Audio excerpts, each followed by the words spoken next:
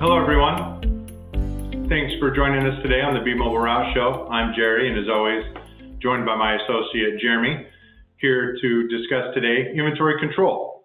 This is episode 2 of our inventory control series, designed to answer our customers' questions on how we can help automate inventory control. And that's really one of the big topics and main reasons why companies search out bMobile is they really need help automating the inventory control process. Not only transfers from warehouse to warehouse, but transfers from warehouse to truck from an inventory control perspective. And not using a system like bMobile, that is a very manual process, something that's done after the fact. You're not getting real-time inventory information, and takes a long time to process that.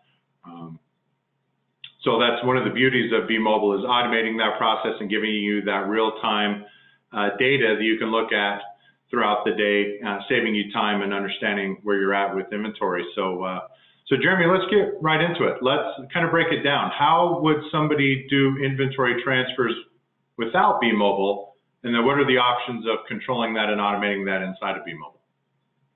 Great question. So yeah, without a system like ours where we're controlling inventory from a truck perspective, and you're using an accounting system, no matter what it is, QuickBooks or above, the only way to transfer inventory is for someone to get on a desktop and to move inventory by doing a transfer. So it's kind of a simple answer. Inventory transfers are pretty common in an accounting system. You define the from warehouse and the to warehouse, and you define the items you're moving from here to here. Certainly, some ERPs have a more sophisticated solution with a warehouse management system that can perform transactions and transfers via handheld. But it is meant for in the four walls perspective, and that transfer isn't necessarily calculated. That's one thing we certainly do, which we'll talk about in a minute. But what is it that the truck needs to fulfill today's work, and help the driver create that transfer by taking acceptance of what he's leaving with, and maybe some supervisory accountability for that transfer as well. So pretty simple first question, how do you do it in an ERP? You create an inventory transfer, whether that be on a desktop or a handheld. Depends on how sophisticated your system may or may not be. And one thing to note is, if you are using QuickBooks, you have to have their advanced inventory, which is part of QuickBooks Enterprise. So you'd be kind of cognizant that you're not going to be able to do this with Pro and Premier.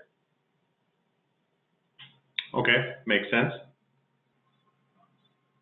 So yeah, question number 2, how would we automate that process using bMobile?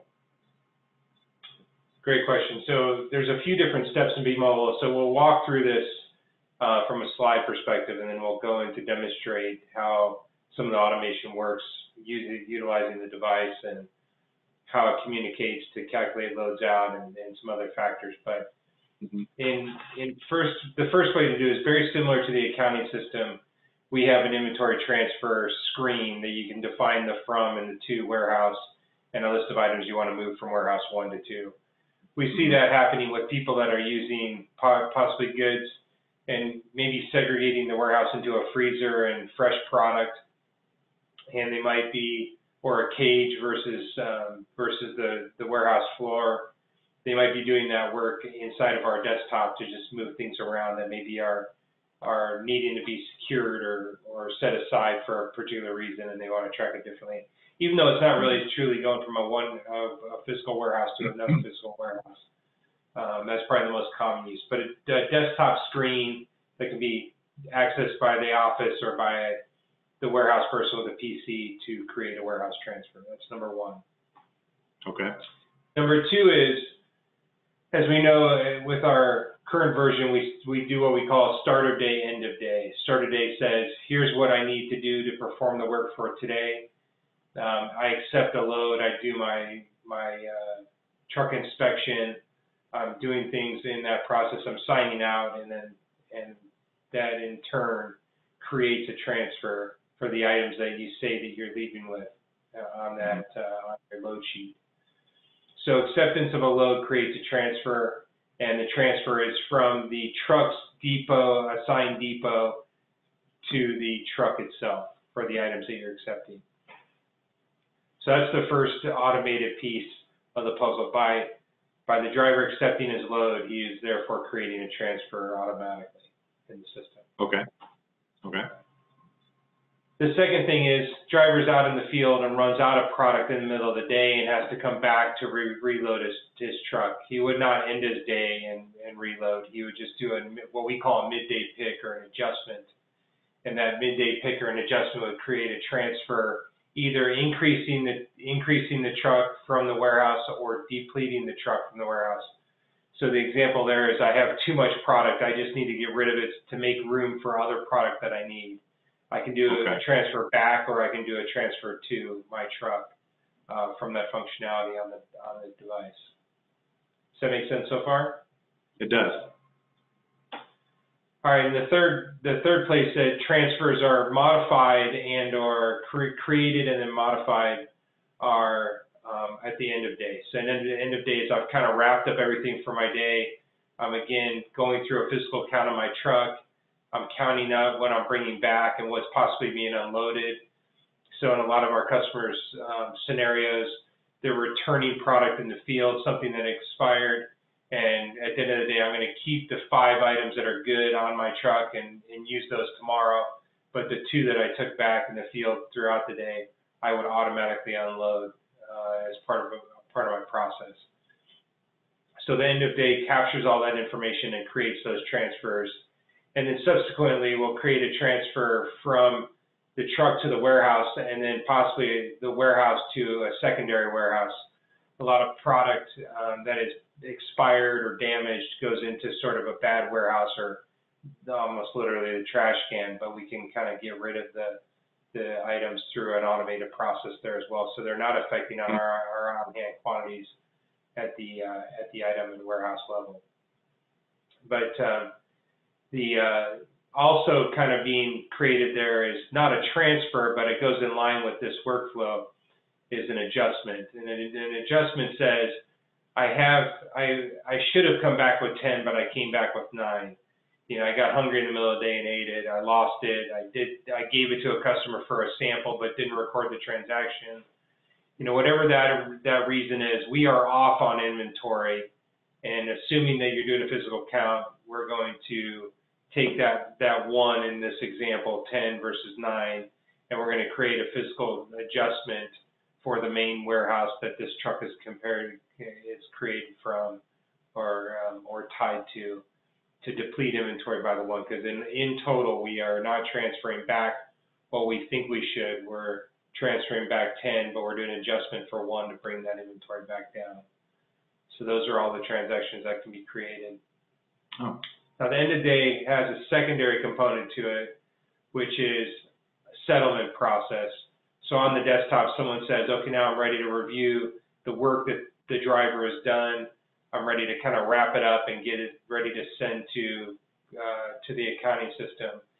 If any changes are done on that screen, then adjustments are made to those warehouse transfers and or adjustments based on information that's kind of updated and corrected within the system at that point in time. We're not going to go through that today. We'll kind of hit this at a high level today, but those are all the different places that adjustments, warehouse transfers and adjustments are created through the use of the device in the field and in the warehouse. Okay. Any questions on any of that? No, that makes perfect sense. I love the idea of using the Android device not only to, streamline the process and save everybody time, but like you said, there kind of adds another layer of control in holding the driver accountable with what they should be coming back with on the truck. That's fantastic. Yeah, certainly our system really does help that accountability, and that's one of our kind of stamps is if you really want control, you have to count at the beginning of the day, you have to count it at the end of the day, and you have to maintain it throughout the day. So by doing that, you'll have up-to-date inventory. But if you let it slack, you may end up with off, and then you'll end up doing a lot of physical counts and at the end of a month or end of a week, which will create adjustments, which are not what we want, because we're ending up with a lot of adjustments, that means transactions are bad or we're losing inventory for other reasons. Right. Right.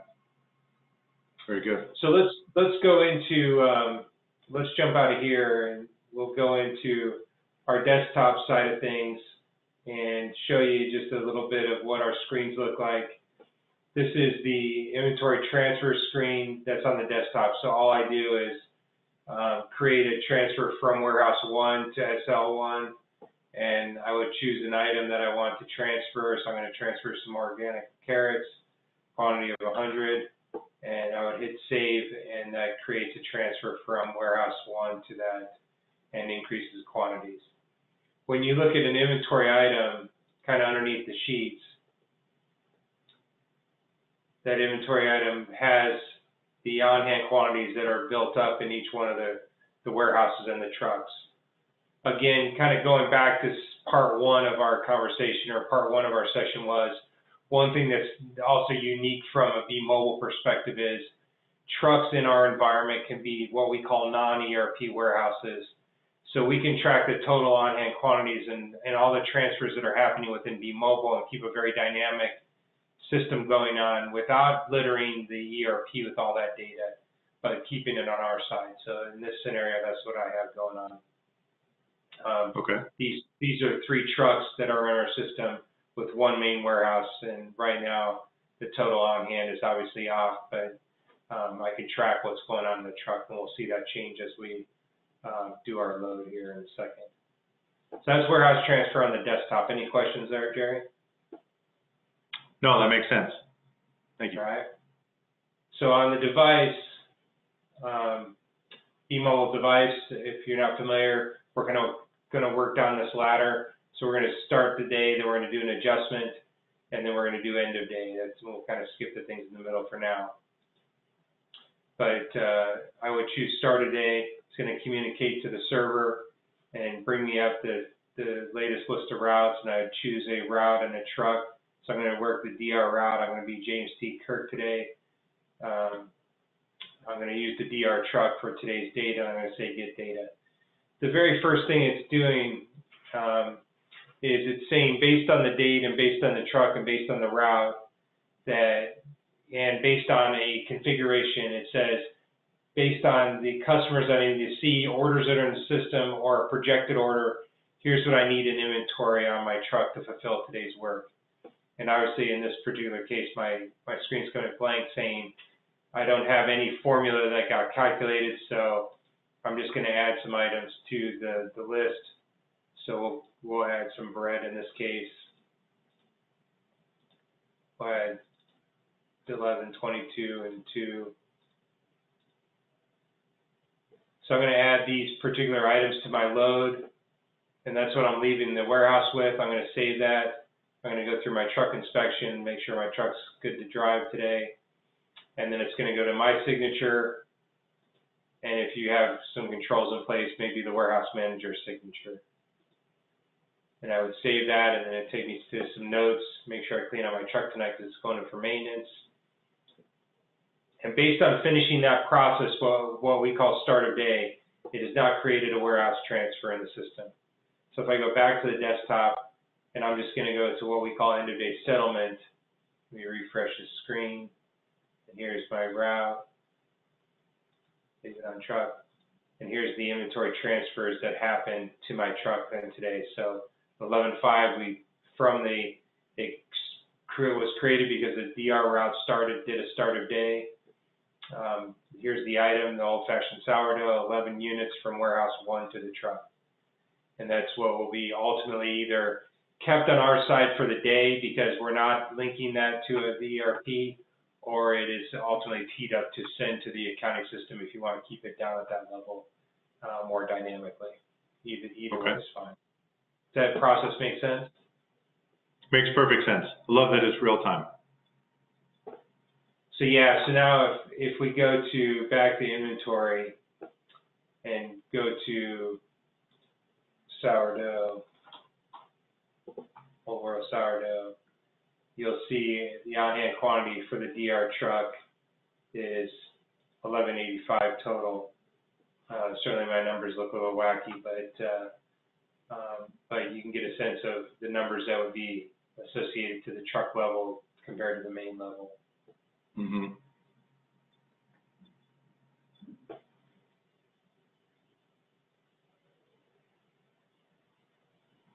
So let's go back to the device. So the other thing that would happen is, let's say I'm running out of a particular product, 11 units of that sourdough, and I needed 10 more of those. I would say I want to increase from route to truck. So that I would do a warehouse transfer, increasing my quantity from 10 to 21, and I would save that. Oh, not search.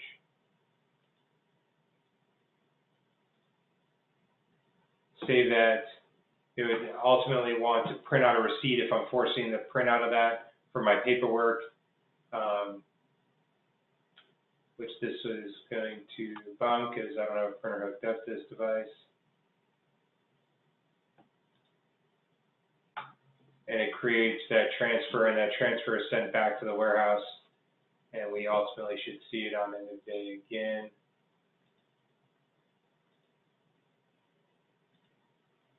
There's my transfer of 22 units or 11 units. Sorry, 10 units that we just did. So midday picks are done as an adjustment on the device that transfer either up or down from the warehouse to the truck in completion. Okay. Okay. So far, so good? Good. All right, so then we go on to, certainly depletion happens by invoicing the customer. That's going to be our next session, is the outs. So far we've done the ins in part 1. We're working on transfers in part 2, and the outs will be part 3, and then we'll go on from there. Okay. From an end of day perspective, I would now do my physical count on the device. I should have 21.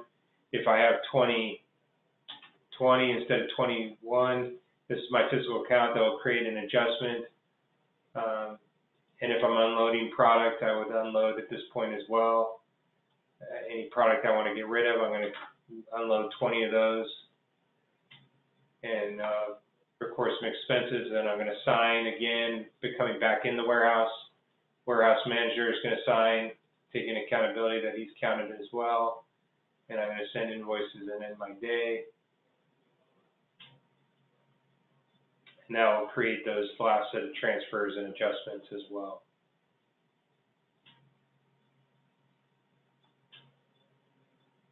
So the device is done as far as this is concerned.